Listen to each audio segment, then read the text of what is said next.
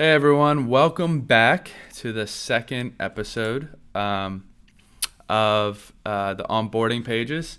I'm so mad because I was recording and of course my Mac sucks and doesn't have enough memory, and stopped recording because we didn't have enough memory available on my MacBook to continue to record.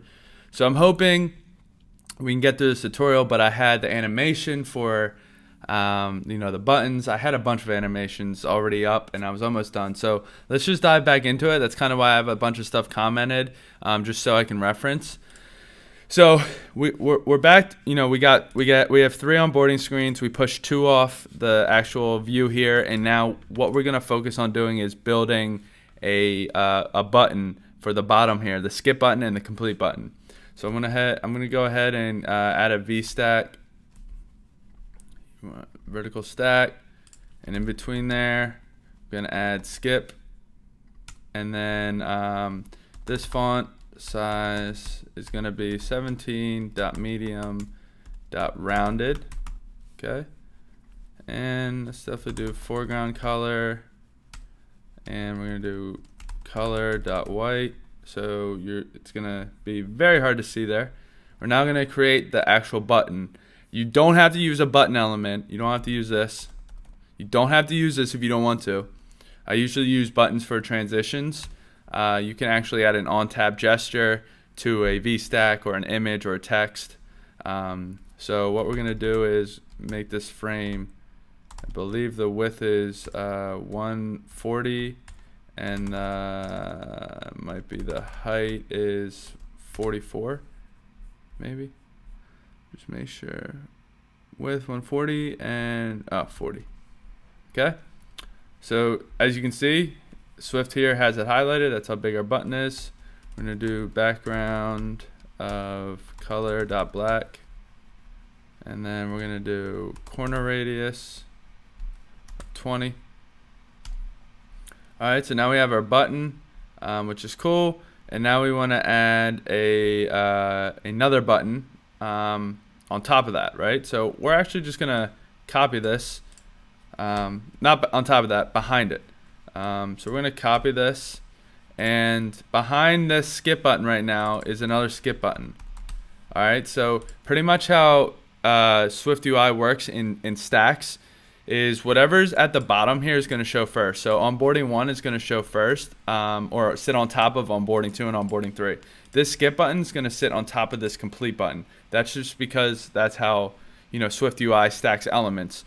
So so now but what's happening is we need to make sure that these are stacking properly, right? And they're in a contained frame. So we have to embed this into a VStack, okay? And then we're gonna add some space, and we're gonna bring this button in here, and we're gonna put it in this VStack. Okay. Oh shoot. Okay. And then we're gonna change this VStack into a ZStack. So now they're sitting literally right on top of each other, and we can now manipulate this, right? But it's still not in the position we want it to be in. So what we have to do is embed the ZStack into a VStack. Okay. And what this allows us to do is to add a spacer right above the Z stack, and it will then push the skip button to the bottom of the page. Very easy, very cool. So what we're gonna do now is we're gonna now start with the animation. So I already have 2 states I've added. We have a state for, let's actually do this. This is more important. A state for our slide gesture, so when we're sliding, and a state to slide from onboarding 1 to onboarding 2. Okay, so what we're gonna do here is we're gonna add a slide gesture. So let me just delete this so I can see this, and we're gonna add a slide gesture to this onboarding. So we're gonna do gesture, and then we're gonna do enter, come back here, drag gesture dot on changed, and then we're gonna do value in, and then we're gonna do self dot slide gesture, equals value dot translation. Okay, I'll explain all this in a second. Then we're gonna do on ended, and this is gonna be again value in, enter, and if self dot slide gesture dot width is equal to -1 is greater than or less. I always get them confused. I suck with that type of stuff. Believe it's greater than, or yeah. Then we're gonna do self dot slide 1 equals true, and then we're gonna add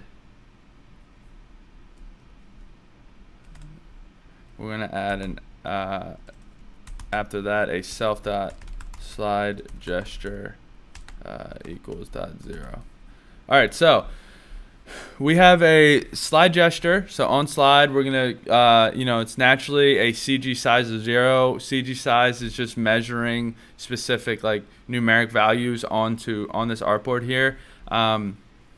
So there's an x-axis and a y-axis. The CG, this is gonna, we're gonna program this to read the x-axis. So as we're dragging left and right, that's pretty much what we're saying here. As we're dragging this onboarding page to the left, and once it hits negative x150, it's then going to do something, and that's going to be slide onboarding 1 out from the view and move onboarding 2 in.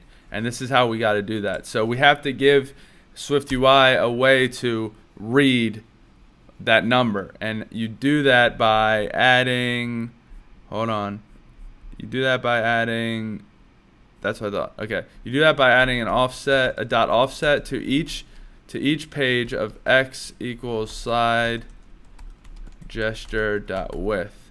Okay, so you're gonna want to add this to every page because we're gonna need to read dimensions on every page. And then what we're gonna do here is we're gonna do add an offset of x slide 1. When this is toggled, we're gonna send onboarding 1 -500 off the page, so to the left. But if it isn't, keep it at 0, which is where it's at now. And then for this, we're gonna do same thing for onboarding 2. We're now gonna bring it in. We're gonna bring it into 0. If not, plus 500. Okay, so it's off the page. But if we do slide 1 and it does, so as we're sliding left, right, and once we hit that -150 x-axis mark, SwiftUI is going to trigger this on gesture is going to trigger going to trigger the state slide 1 and make it true. Right now it's set for false, and making it true means onboarding 2 comes into the page and takes it over, and onboarding 1 leaves the page. So we can definitely look at this right now and it's going to work, but you definitely want to add a dot animation modifier. And I love the spring animation because it just looks nice in my opinion, but this modifier allows it to be fluent instead of stagnant. This spring modifier can be customized. You can just by typing this animation, and if you do .spring, so you can really customize like the response, the dampening, all that type of stuff. So if we click resume, you're gonna see here. You're gonna watch this. You're gonna watch this, and I'm actually gonna delete this now. Let me delete this. Oh, delete this.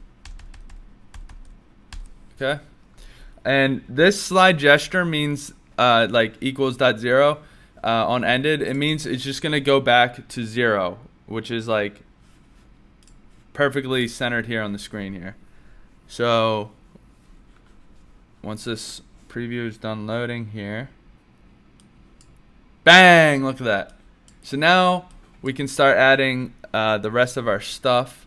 So we're gonna do at state var slide, I think I did slide 1 previous equals false. Excuse me. And I'm gonna go ahead and I'm gonna say dot offset x slide 1 previous equals, nope, 500 or 0. And then for this, I believe we're going to do this, and this is going to be 0, and this is going to be minus 500. So let me just, there's just a lot going on, so I definitely want to make sure I'm definitely doing this right. And I just, don't want to delete that yet. So onboarding 1 animation, slide 1. Oh, my fault. I don't need it.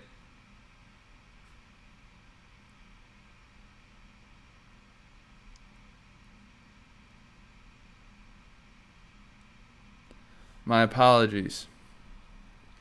Don't need it here yet. Don't need it here. What I need it here is right here. Self.slide1 previous equals false. Okay. Now we have to add this gesture here to the onboarding 2. So we're just gonna copy this, and I'll explain why. We're gonna have to add more to this though, and we're gonna manipulate it. And there's a lot we have to manipulate.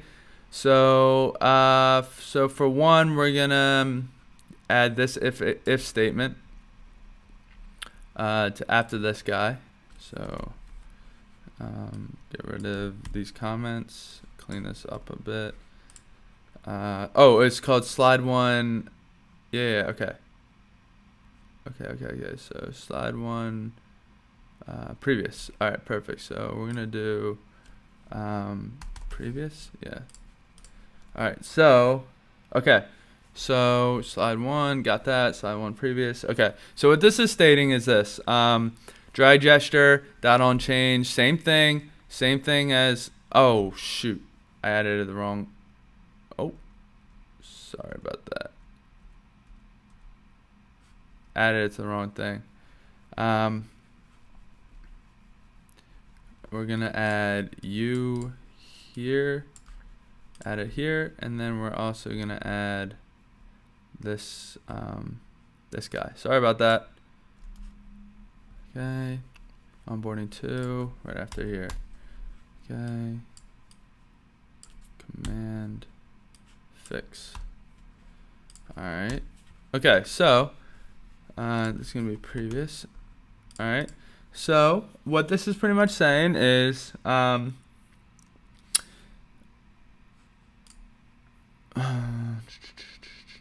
right. Side 1 equals true. Side 1 previous equals false. Let me just see what this does. Just want to see.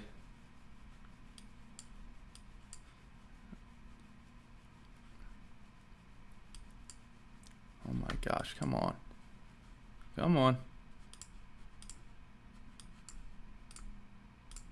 Sometimes you have to do this. Alright. So we have that skip.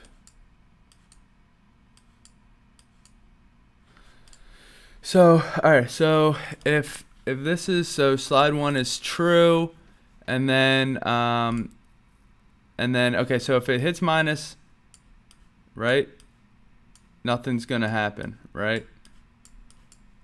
And then okay, so yeah, but if we, yeah, so this is where we're gonna have to switch things up a little. So one previous is 500. I have that. That's correct, right? Yep. So one previous 500. And slide 1 is there. So just adding this up, make sure we definitely got this for you guys. And then okay, so it's slide 1. Okay, so here we go. So slide 1 is true. Slide 1 is true. Slide 2 is true. And then if above 51, slide 1 previous is true. Slide 1 is false. That's what it's doing right here. It's getting messed up. All right, so this should look better. And I believe it's gonna get better once we add stuff here. So we're now gonna add state. Let's see here. Don't worry, I'll fix everything. Slide 2 equals false, and then at 2 at state var slide to previous equals false. This is a pretty complex animation just because there's so many moving parts. So what needs to happen now is dot offset x slide to minus 500 other 0. Okay, this needs to be slide 2 equals 0, but otherwise plus 500. Don't want that. We're gonna need to add a animation here, and we're gonna need to add a on tab gesture. First of all, this should be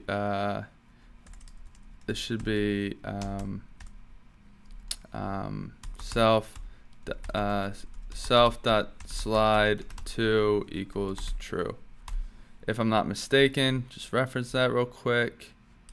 So 2 minus 500 definitely did all that. Slide 1 0, slide 1 previous,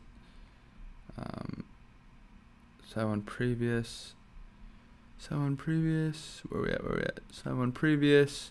Yep, 500 and minus 500. So we should have 500, perfect, and minus 500. Okay, got that. Now I just got to confirm that I have the right call. Slide 1, slide 2 true, and then slide 1 false, and slide 1 previous true.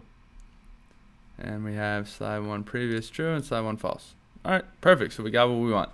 So now, now we should be able to actually slide all the way to the third one, if I'm not mistaken.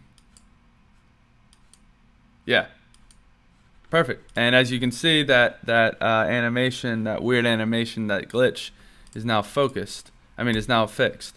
So now what we need to do is add this on gesture here, since we don't have to go, since the first and third onboarding pages can only go one direction, and I believe for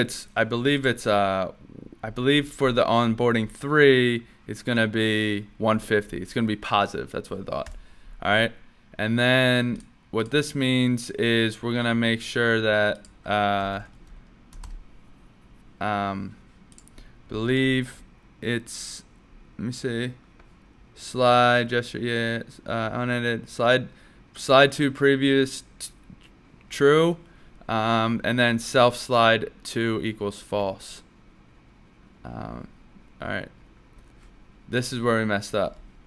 This has to be previous, and this needs to be true, and this needs to be false. Almost positive. Let me just reference. Sorry guys, I just want to make sure I'm doing this right for you guys. Slide to previous true, slide to false, slide to previous true. Okay, perfect. So what we now added is a way to scroll left and right and you know, go between each screen. Oh, let's see here.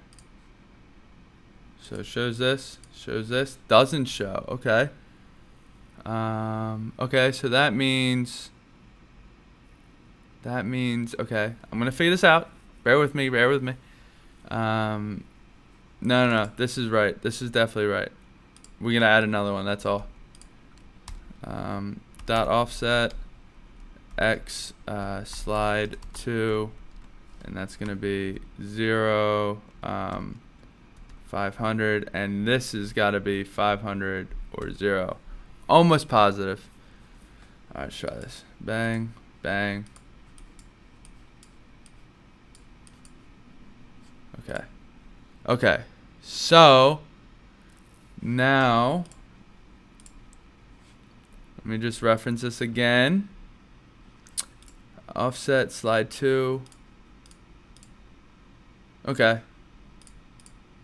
Okay, so I just need slide 2. So looks like I don't even need this.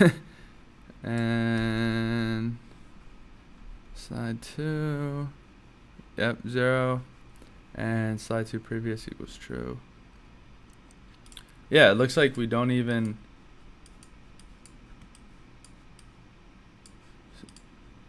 So that's weird that it does that. Okay, hold on a second. Let me just think here. Let me just think.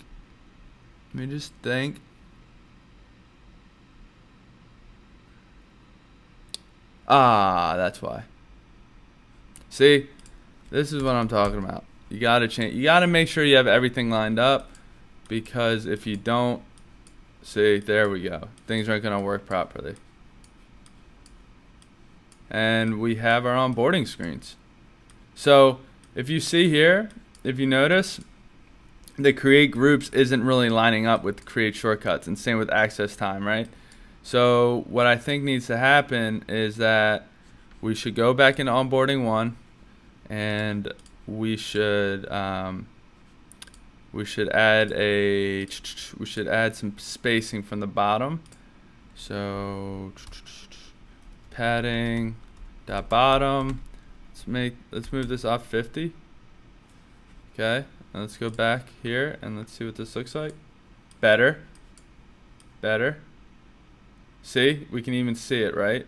So what we can do is, I think we need to maybe move it down to 30. All right.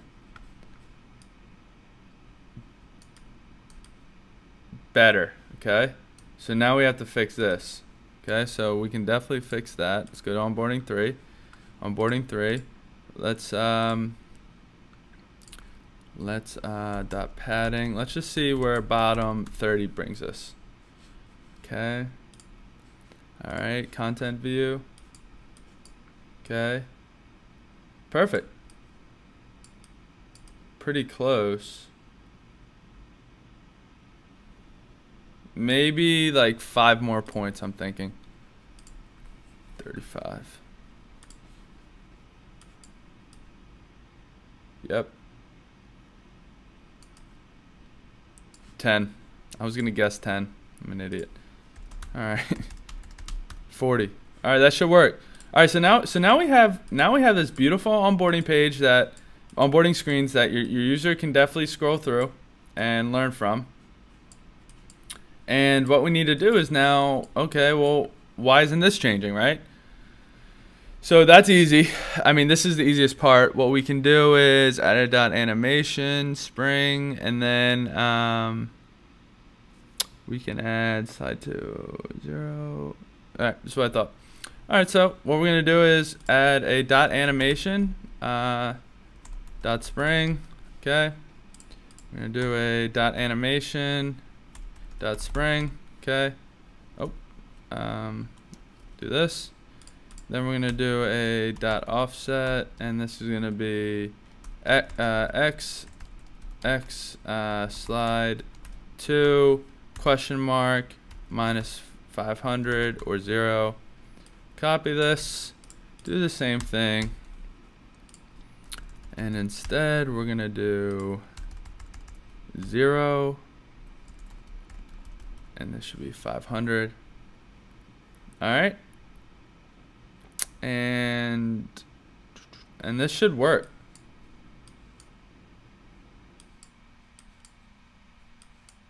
And all we need to do is make this green. So I actually kind of like this animation better than what I originally had, which you can, yeah, I really like this animation a lot better for some reason, and I bet you it's because there's 2. That's exactly it. Yeah, this looks way better. So now I can just, let me resume this. Right, let me resume. Stop glitching, Apple. Bang. Look at that. That's kind of hot. That's really hot. That's smooth. All right, so you know what? I want to add something real quick. You know what? I'm just going to create a file real quick. And what I'm going to do is I'm just going to name this SwiftUI file. Let's name this home. All right. And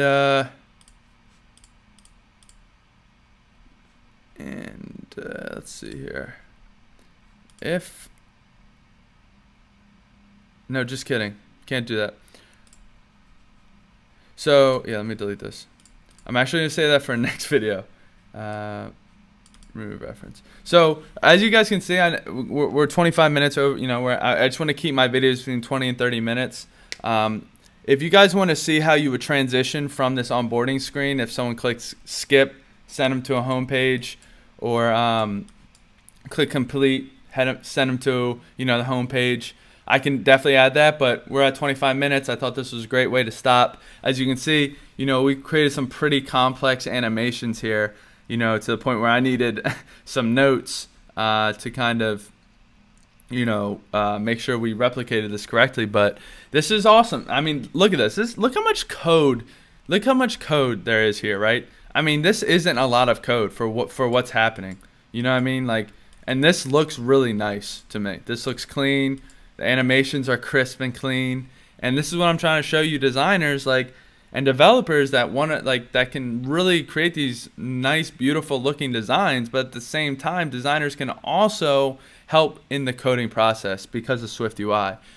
So I'm really excited, really excited to continue making these videos. And if there's any video you guys want me to do, or any type of animation or replication or design that you want me to, you know, replicate in SwiftUI here, please let me know. Happy to do it. Please click subscribe if you enjoyed watching, and I will